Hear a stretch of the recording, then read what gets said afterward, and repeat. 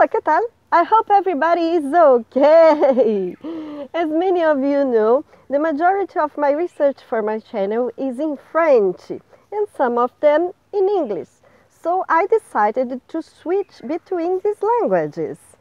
I know that not all my subscribers speak these languages, and that's why I will keep the subtitles.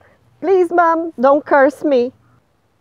That's the way that I found to share my passion for tourism, culture, languages, history, and mainly for Montpellier with more people around the world. Let's start! The oldest in the Western world is still in operation.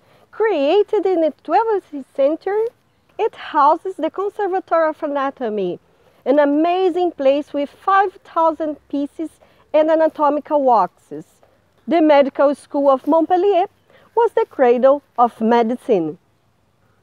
In today's video, I talk about the creation of the Medical School of Montpellier and how the city's destiny was changed forever and Montpellier experienced the unprecedented international influence.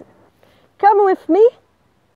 In 1181, an edict from Guillaume VIII proclaimed the freedom to teach medicine in Montpellier.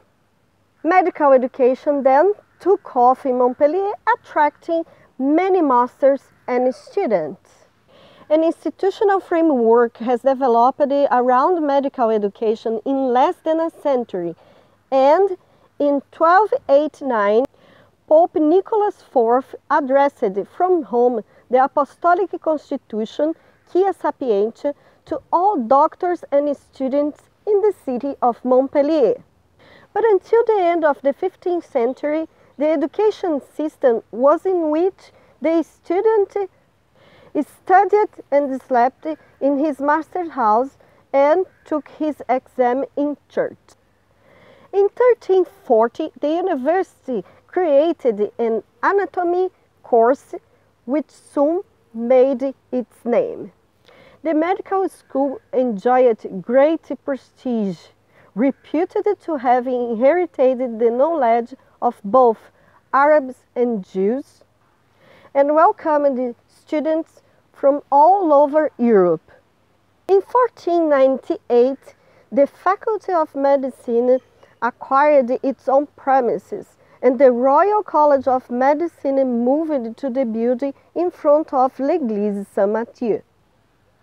With the wars of religion and the revolution, in 1793, the universities were dissolved and the schools were closed.